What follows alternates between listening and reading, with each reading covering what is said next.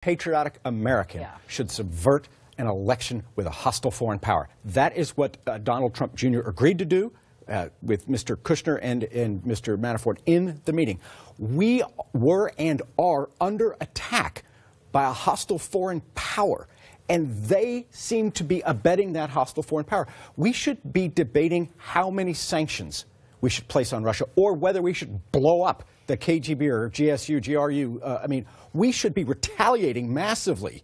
Because, by the way, if I were a Trump supporter, I would want to retaliate massively because it has tainted his victory. But right now, the Senate has passed pretty good